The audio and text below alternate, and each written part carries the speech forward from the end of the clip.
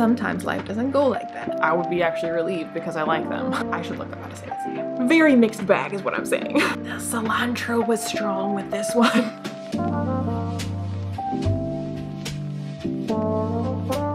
Welcome to my January wrap-up, the first wrap-up of 2023. I have a lot of books, and this stack is very precarious.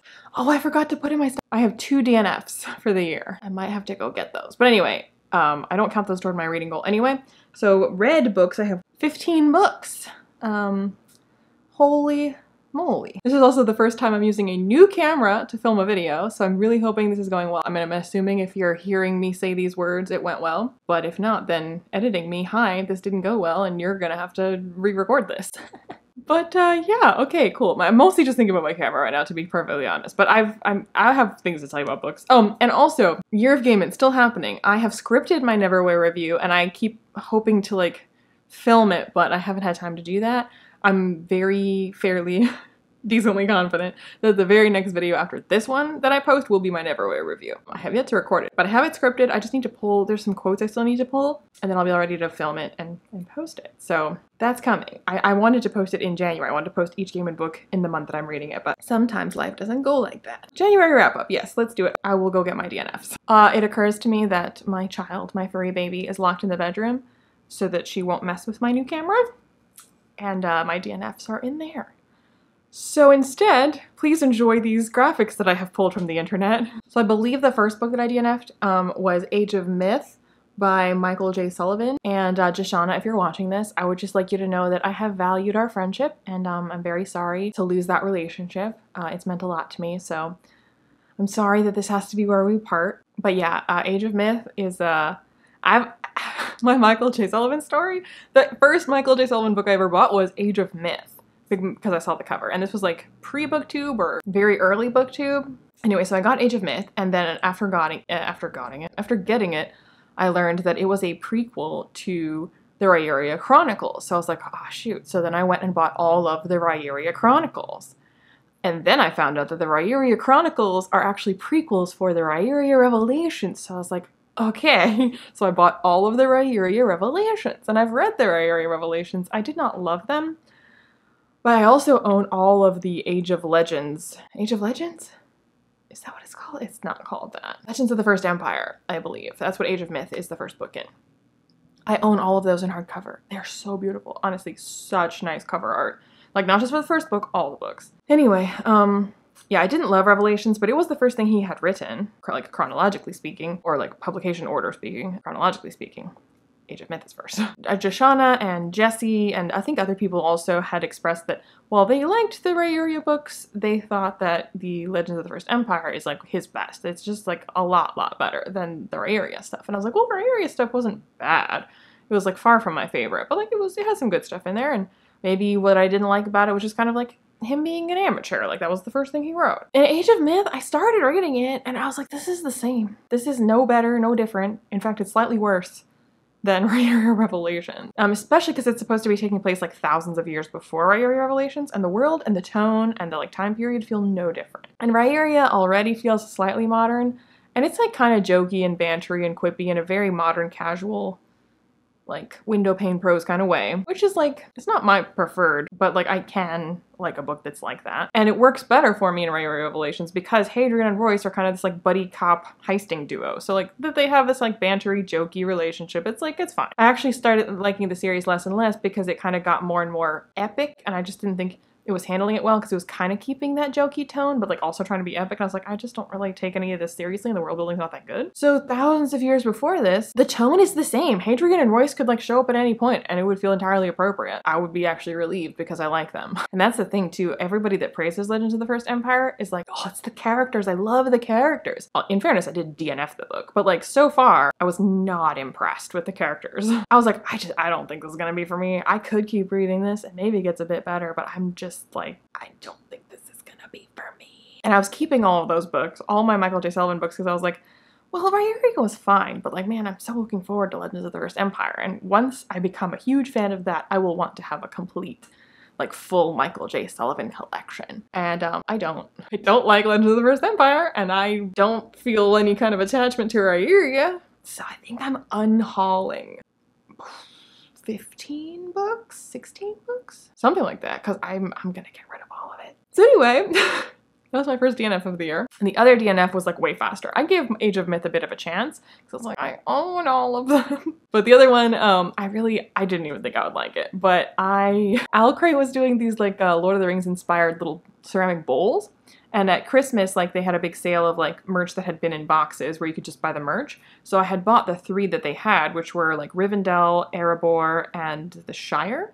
Now after that, and you could not buy it separately, they're like, I think they're January box or the December box or whatever. The whole box that comes with the book and like other merch in it, they did the 4th and final bowl, which is Gondor.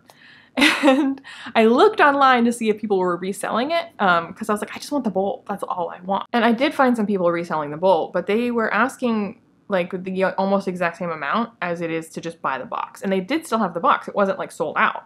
Because if it had been sold out, I'd be like, well, I guess I'm paying a box amount for a bowl. They still had lots. I don't know if they have lots, but they still had in stock the whole box. So I was like, well, I could pay this amount and just get the bowl, or I could pay this amount and like get some other stuff too, including a book that I might like. So I got the box, and I loved the bowl. The bowl's amazing. The Gondor one's my favorite. So the book that was in the box was The Luminaries by Susan Dennard, and I tried reading the Witchlands series because Bethany loves it so much before, and I did own like several of them, and I did not like that series. It was not for me. But The Luminaries is like years later now, and it's like supposed to be quite different. It's not part of the Witchlands at all. I was like, I mean, sure. Like, I probably wouldn't have bought this myself, but like it came in this box. So I was like, sure, let's give it a go. I quickly DNF'd it. I was like, oh yeah, no, this is not for me. I know immediately. It was like even more YA in tone than the Witchlands ever had been. And it was just more amateurish than the Witchlands was, and it felt so YA and so derivative and so like quippy in the way that it felt like a CW show, but a CW show that gets canceled. Because like I watch CW shows, I admit that freely. Riverdale is one of my all-time favorite shows of all time ever. I have no shame about that. I watched like the first 4 seasons, I think, of the Vampire Diaries. What else is on the CW? There's probably others. I don't know. Point being, like, just because something is on the CW, just because it's like, you know, kind of campy and over the top and derivative and quippy, and I tend to prefer that on screen than in books because on screen it's easier to convey camp. But I mean, yeah, I can like a book that's like kind of that way. Like something reminding you of a CW show, it's not necessarily gonna be a turnoff for me. But yeah, this is like what a CW show that like gets immediately canceled. So yeah, I very quickly DNF'd it. I was like, yeah, no. So anyway, those are my DNFs. Let's talk about the books that I actually read, like finished, in January. The first book that I read and finished was The Lincoln Highway by Amor Towles. I think I put this on my DVR. If I didn't, yeah, I did, right? Because this was my December Book of the Month Club box.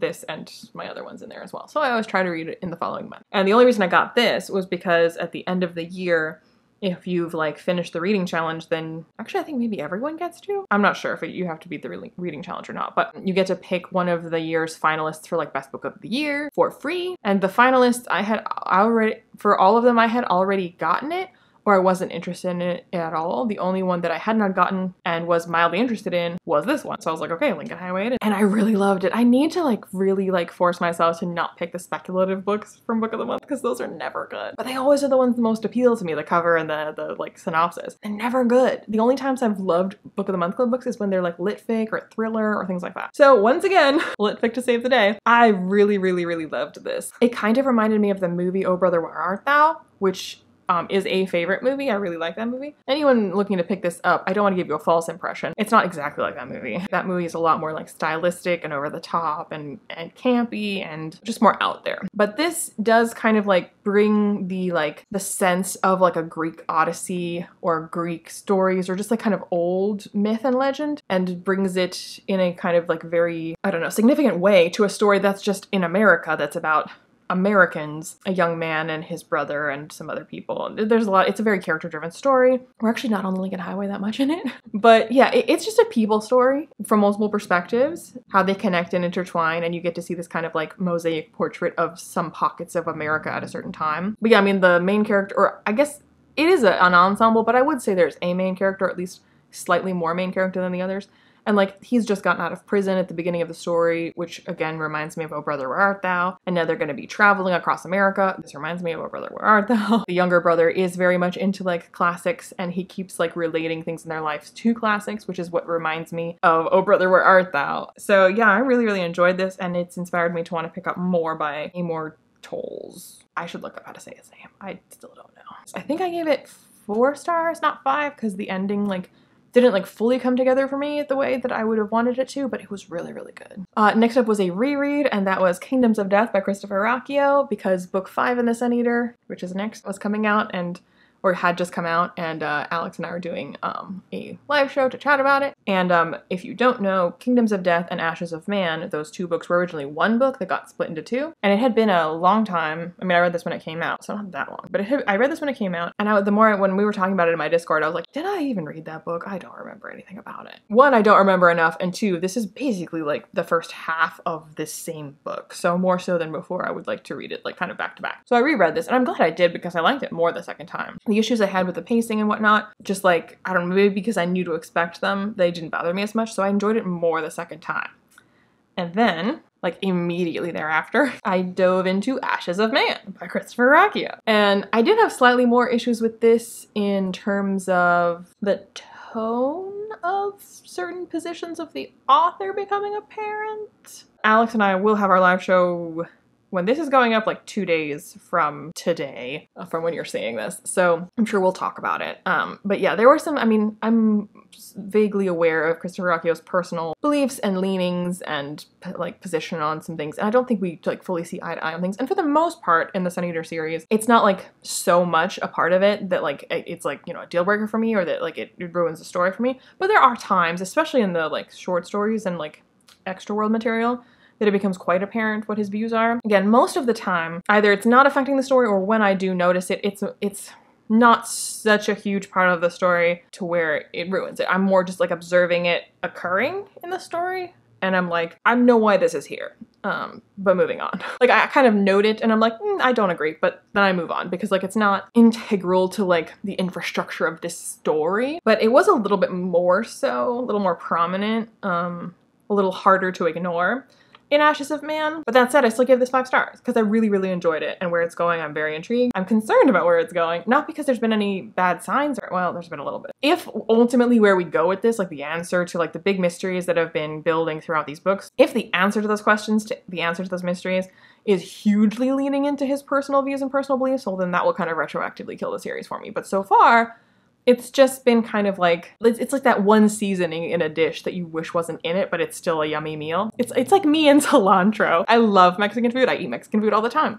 And they always put cilantro in everything. And I hate cilantro. It tastes like soap, but I still eat Mexican food. And I'm just like, that bite was a little bit soapy. Moving on. So that's kind of me, and the parts of this that I'm like, I don't think I agree with the author about. I read it and I'm like, there was the cilantro, but moving on. So like, if the ending is just a big old pile of cilantro, we're gonna have a problem. But so far, it's apparent, but like, it doesn't bother me yet. I'll look forward to chatting with Alex about this book. Next up is another book that you will see me chatting about soon, and that is The Forgetting Moon by Brian Lee Durfee, the first book in the 5 Warrior Angels, which I'm doing a buddy read along with Aaron from Booked and Busy, and the live show for this will be soon. I don't think I know the date right now. Anywho, this book is massively long. And this did have some problems for me. I think I gave it 3 stars, because the things that it did badly, it did quite bother me, but the things that it did well were well enough for me to, like, that's how much it was able to balance it out, because the good stuff was quite good. So, like, it averages out to a 3. Like, so that's how good the good stuff was, if that makes sense. So what it does badly, I think, is representations of females and exposition. Those things I think it does extremely, extremely poorly. As a fantasy reader, I read a lot of books that handle those 2 things in particular quite badly. And so the reason that I'm still quite excited to read the next book is what I've heard about where this goes, what I've heard about like what happens and where some of these things, how some of these things get subverted and complicated in the next book. So I'm very excited to see that. But yeah, so like with exposition in particular, basically if you're info dumping stuff to me, I will never like that you're info dumping stuff to me. Or if you're having like really expository dialogue where it's like two characters are like, this thing that you of course have heard of. Oh yes, this thing that I have heard of, that's the thing that does XYZ. Isn't that so? Yes, and don't forget it also does this thing. And you're like, no one talks like this. Like you're saying this because the reader will learn what this is. Or like literal just paragraphs that are just like telling you, like we're just like pausing the story to tell you stuff. Like I will hate that always. I would much rather be confused about what's going on in this scene than have you pause the scene to tell me what's going on. That's just me as a reader. I will never like it if you info dump to me or have a painfully unnatural sounding expository dialogue. I will never like that. If you do it a lot, because like some books, you know, like you get that out of the way because it kind of like caught you up on the situation and then off we go. I'll be like, okay, well, I promise you could have delivered that more organically, but fine, we did it. We got the info dumped. We're doing the story now. Like just got through that. Moving on. If your book is like a ton of info dumping all of the time, there's never a point where we've caught up, where we are continuing to constantly dump more and more information, then I better think your information is interesting. That's the only thing that can save it. Most of the time, I don't. Most world building out there, it's not that interesting. It's pretty derivative, or the author, like, that's you, like, now I'm thinking about the author. Anytime you info dump something to me, you can see the author's hand in it. That's when you're aware that the author is speaking to you, is when something is being info dumped. And so then I'm also thinking about the author now, and I'm thinking about how this author thinks they're so clever, and I will always be annoyed by that. So that's just like, you're calling attention to yourself and to your world building, and most of the time your world building is like not nearly as clever as you think it is. So basically, yeah, if you're info dumping information to me, I better be really into it. I better really love the world that you're telling me about, where I'm able to forgive that you're dumping it to me like this. And like, to be perfectly honest, The Wolf by Leo Carew, and all three of those books, but particularly The Wolf, he does info dump a lot. Y'all know how much I love The Wolf. I've read it 7 times, and I will read it 7 more times, and I would give it 6 out of 5 stars. I fucking love The Wolf. And it info dumps. So I'm saying, like, it is possible for me to not just forgive it, but like give it a complete pass if I love what you're telling me. And I'm not saying that that this is a new Wolf. I would have given it 5 stars, not 3. But what I'm saying is, I did think it was interesting. I do think the world building is decently interesting. I do think that the history of this world is decently interesting. I do think that the mysteries it's setting up are decently interesting. Enough for me to go, I don't like how you're telling me this, and I don't like what you're doing with your female characters. But I am interested. I am. I will keep reading. I mean, I have to keep reading because we're the read-along. But like, even if there was no read-along, I would read the next book. Despite its flaws, I am interested. It is pretty good, the world building. And like, the mystery of what's going on and where we're going to go with that. So, very mixed bag is what I'm saying. Next up is one of the biggest disappointments of the year for me, and that is Hellbent by Leigh Bardugo. I wrote a pretty scathing review on Goodreads. I did give this 3 stars, but it was more like a 2.5 rounded up. And most of that 2.5 is just like cashing out the goodwill that it earned from me for Ninth House. So this, if you don't know, this is the sequel to Ninth House. Ninth House was already like a shaky start, but like a promising one in my opinion. I thought, you know, it was hard getting into it. I identified some pacing issues that I thought would have, like, structuring the story differently would have helped you to like be more immediately invested in it. But like, by the end of Ninth House, I was like, okay, but I do want to see where this goes. You have me now. You have me quite hooked. And Hellbent is like doing everything that Ninth House did badly, but even more so, and then doing some new things, like some fresh bad stuff that like Ninth House didn't even do. The world building is all over the place with this. The pacing is terrible. The plot is like, I mostly compare this, I don't think I did in my Goodreads review, but when I've spoken to people about it, this most reminds me of Rise of Skywalker, the Star Wars movie, in the way that it's just like, it's like nonstop fetch quests and just like, we gotta find the MacGuffin, do the magic thing, here's a ritual, here's a scroll, here's a book, we gotta find it, we gotta look at it, we gotta do it, we gotta get out of it, like just constantly. And a bit of that, sure, that's a bit of adventure, that's what your plot is, ostensibly, that's how you learn world building, but it's just like this complete grab bag of nonsense world building so that we can constantly be going from thing to thing to thing, because God forbid we stop for a moment to like actually deal with the ramifications and the emotional fallout of the stuff that's supposedly happening to our characters, which is weighty. Like, it's not nothing that's happening to these characters. There's some pretty intense stuff that's happening to these characters, but I feel nothing about it because we're just like, this thing was super intense and I'll probably never be the same again. Anyway, on to the next fetch quest, like, and that's not what I read books for personally. I'm a character-driven reader. I would much rather have like, you know, 90% less fetch quests. Just have the one really significant one, and like spend the book building up to this little ritual we need to do and slowly gather what we need for it and figuring it out, and really like sitting with the feelings and emotions and relationships that are affected by it. That's what I'd like to read, not whatever this is. And like, to be perfectly frank too, like the macabre imagery of it was at times kind of ridiculous, where it was like more funny than horrifying to me. I was like, are you serious right now? This cover is like so cool and so sinister. Reminds me of the cover for What Moves the Dead. What Moves the Dead is creepy as fuck. That is sinister. This is also like a CW show, but a bad one. Next up is my other book of the month club book, and that was The Circus Train by Amita Parikh. And this was not good. This was very surface level, almost offensively so, because it's dealing with like so many different things, and I feel like the author didn't have the space or time to really do justice to any of those things, and then ended up telling like a schlocky Hallmark Channel kind of story instead, because we wanted to have like happy endings and good vibes. But we're dealing with like horrifying parts of actual history, as well as like really serious things that affect and have affected real people. There's not really any circus in this. If you're expecting like, ooh, it'll be like the Night Circus, ooh, it'll be like, I don't know, what's another book with a circus in it? Oh no, there's another one, isn't there, that people talk about? I don't know. But if you're expecting circus vibes, like, nope. Not a lot of that. The disability rep in it is, would have bothered me anyway, and then when I saw also what people had to say about it, people who are disabled, and how we're like, no, we don't like this. But it's just kind of like put words to a vibe that I had, where I was like, something about this, like, I don't know why I don't like this. I don't like what this is doing. This feels off to me. And I wouldn't have been able to tell you why. But like, yeah, seeing reviews from people who are disabled saying this is why this is not okay, I was like, okay, yeah, no, that was why the vibes were off. So yeah, and it like glosses over the Holocaust in a way that it's like the Hallmark Channel version of the Holocaust, which is like, you know, you don't have to write about the Holocaust. You know, you don't. If you don't want to write a story that's gonna like handle it with the weight and gravity that it deserves, then just maybe don't touch it, you know? Maybe, possibly. So yeah, like, I get what the author's trying to do, and I did, like, there was an interview with the author as well that I get what she was going for, and I know why she was going for those different things, and what she thought she was doing. But, like, this wasn't it. Next up is another book that I did not care for. That was The Winter King by Bernard Cornwell, which was technically my first Bernard Cornwell book that I have finished, but I have started, like, reading some other Cornwell books, which is good, because those other Cornwell books I like a lot better. Whereas if I had just read this and not touched anything else, I probably would have never tried again. But like, concurrently, I was like picking up a bunch of different Cornwells, and this was the one that I like had to read for this month, so I finished it. The other two, I don't have to have read in January, so I was like, I'll finish y'all at another time. Winter King, I was like, this is the worst by far of the ones that I'm like reading at the same time. I have a review on Goodreads for it, but basically, like, what did I say? This is like if Harry Potter was told by Seamus Finnegan, by which I mean the main character, the character that's telling you the story, has like is like hardly important to the story and not really present for a lot of important things.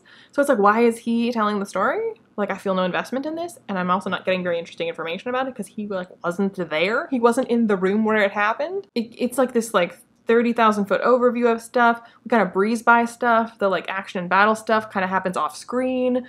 The stuff it's doing with the like characters from the Arthur myth is not terribly interesting. Maybe it gets very interesting and subverted. I have heard that it does get interesting and subverted in the following books, but not in this one. The one that it does subvert in this one is Lancelot in a way that I don't like. Not really, I mean, I don't really personally like feel any kind of way about Lancelot, where I'm like, Lancelot's my favorite character, how dare you? Like, I don't care, honestly, about the Arthur story that much. I just think it's really uninteresting and annoying and unbelievable what was done with Lancelot. I was like, well, don't like that. And like, Arthur is like kind of too perfect, so like, I would prefer an Arthurian story that's like subverting stuff to like make him unlikable, because he is already the heroic, like, mythic figure. Like, you know what I'm saying? Like, okay, this book confirms Arthur was a special dude. Like, great.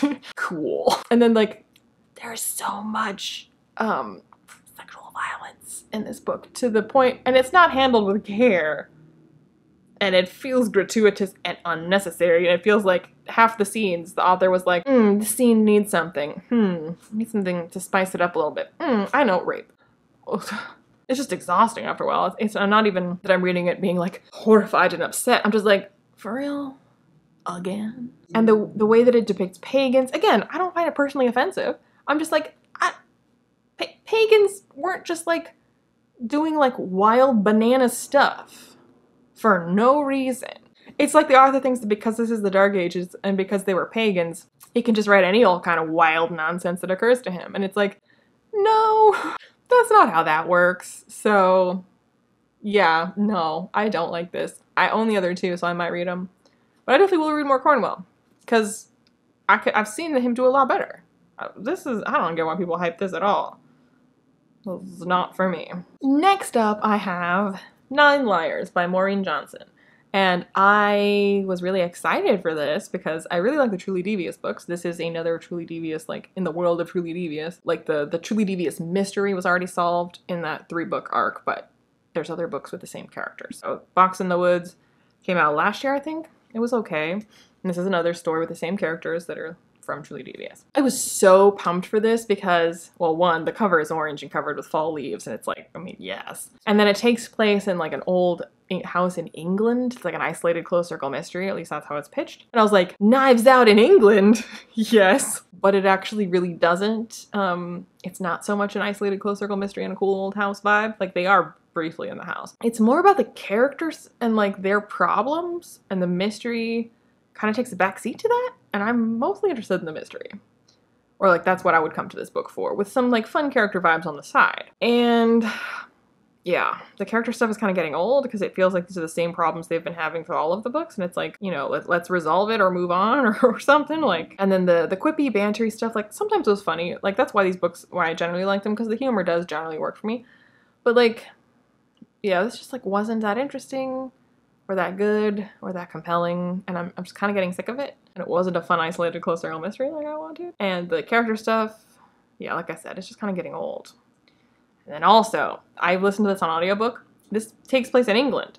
And our main character and her friends, they're not English. They're the same kids from the Truly Devious. But where they, like everyone there who's involved in the mystery, this new mystery, they're all English. They're all from England. And there's lots of flashbacks for their mystery that are like just them. There's like lots of people that are supposed to have British accents. And the narrator cannot do an English accent to save her life. It was so painful to listen to this. So that certainly did not help matters. But I don't think I would have given this book like 5 stars if I'd read it physically instead of on audio. But like, reader be warned. The audiobook, like if you are tuned to accents at all and that will bother you, it's bad. It's really bad. So anyway, this was pretty lackluster and disappointing, and I don't know if I'll read any more Truly Devious books if she publishes more. I mean, the way the character stuff went, I'm assuming she does want to publish more Truly Devious stories because it is not resolved, what our character stuff. And I just don't care anymore, I don't think. Next up, I have The Last Wish, which is the short story collection before the other short story collection before the main Witcher series, because on Chapter 3 podcast we were doing a read along for the Witcher series. So we did have our live show talking about The Last Wish. If you missed it, I'll leave a link down below, which was a great conversation. And our bonus content for patrons of the podcast was to do with fairy tales and fairy tale retellings and how fairy tales function in our collective consciousness because of fairly obvious reasons if you have read The Last Wish. So anyway, this was a reread for me. It was also a reread for Bethany. The rest will be new for her rereads for me. I really, really loved rereading this. I kind of missed being in the world of The Witcher. The way the series ends kind of left a little bit of a bad taste in my mouth because I didn't love the way the series ends, the main books. I don't hate it. I have generally fond feelings towards Witcher, but like it kind of fizzled for me a bit. I did not feel very enthusiastic about it by the end. So being back where it started, where I was giving these 5 stars, because I loved it the first time I read it, and I definitely loved it again. So it was nice just kind of being in the world with Geralt, doing some monsters and some moral conundrums, and just kind of vibing in the world of The Witcher. So I had a great time chatting, and I'm very excited to read Sword of Destiny in February. Next up is Neverwhere by Neil Gaiman. This is my 3rd time reading it, and I will have a review for it. I will. It's scripted. I have it. I just need to like do it. This has never been a favorite for me for many reasons, and having read it 3 times, I think I've come to a more like firm understanding of why that is. So I can't wait to tell you about that in the review that is coming, I promise. But yeah, Neverwhere by Neil Gaiman is a book that I've read 3 times that I will tell you more about shortly. Next up is Lead in the Mist by Hope Miraless, and this was the Blades and Bodice Rippers book club pick, my pick, and me and the ladies all dressed up as Fae for the live show for it. So if you missed it, I'll leave that link down below. So you can see us all in costume chatting about this book. This was a unicorn in the sense that none of us hated it. Me and Bethany really loved it, Mara quite liked it, and Amanda was fine with it. No one hated it. So yay! I really, really, really enjoyed this. Like I said, we had our live show talking about it for an hour or more. But yeah, I think this is a really interesting, strange, sweetly sinister little book. And I'm really glad that we read it. Well, I mean, I picked it, so like thanks to me. Thank you to self for choosing it. But yeah, I had a really great time reading this. So yeah, if you missed the live show, link down below. Next up is the book that my patrons chose for me to read and vlog for them, which of course I did. And that was Children of Time by Adrian Tchaikovsky, which is a long book. And I had very mixed feelings about it. I've never read a book before where I'm like, there is neither characters that I care about nor a plot that is engrossing, but I still feel entertained and interested by this. So, I mean, I talked about it at length in the vlog for my patrons, but yeah, suffice to say, I did not love this, but I kind of get why it's so well known. I think it did some things quite brilliantly, but like the overall package isn't that great in my opinion. I think it has a lot of weak points and a lot of flaws, a lot of things that I think would improve it. Like I wanted to love it and I think it could be brilliant, but it's a long way from being my favorite. And next up is a reread for me, and that was Northern Lights by Philip Pullman, also known as The Golden Compass. We're doing a read along for these books on my Patreon, and I think we're all having a good time with this. We're gonna have our chat about it for the filming of this video that's happening tomorrow. It will have already happened, or is happening when you're seeing this. I loved it, gave it 5 stars. It was so nice being back in this world. Kind of like with Witcher, where like the series kind of fizzles for me. So like going back to the beginning again was really nice to be like, oh yeah, I did really love the beginning though. So yeah, I love Lyra so much. And I just like being in this world. I think it's very clever. And yeah, I'm very happy to be rereading these books, and I can't wait to chat about it with my patrons. Next up is the other ongoing read along with my Patreon, and that is Book of the New Sun. We read Shadow of the Torturer. And this was my second time reading it. These are rereads for me up until Citadel of the Autarch. And while I was reading it, I was like, why didn't I give this 5 stars the first time? Because it's on Goodreads as 4 stars. I was like, this is so brilliant. I mean, I remember liking it, but this is amazing. Truly, the prose, like there's moments of writing that are just like, I'm in awe. I was like, why didn't I give this 5 stars? And then we got to like all the like questionable depictions of females that are like in quick succession, and I was like, there it is. And it's like 1 or 2 of those, and I would be like, I'll still give it 5 stars, but there's too many. That's what I was thinking to myself at first when I was starting to get that. I was like, oh, okay, this might have been why, but you know, I think I could still give it 5. And then I was like, and there's more. Well, maybe nope, oh god, there's even more. Oh no. So yeah, that's not great. But I mean, the good stuff is so good. So I'm excited to keep reading this, and I do think it's brilliant. I really do. I just wish we didn't do so much of like the naked sexualized ladies. I don't like that. But anyway, I'm excited to chat about this with my patrons. And the last book that I squeezed into January, which I'll be chatting about with Alex, is Queen Amid Ashes by Christopher Racchio, which is a short story collection that includes Queen Amid Ashes. I only gave this 3 stars. These are, did I say In the World of the Sun Eater? If I didn't, this was In the World of the Sun Eater. That's why we're talking about it with Ashes of Man. I did not like most of these stories. And this more so than Ashes of Man. I was like, there's some stuff in there I'm like, there's that cilantro. This book is like mostly cilantro. So I was like,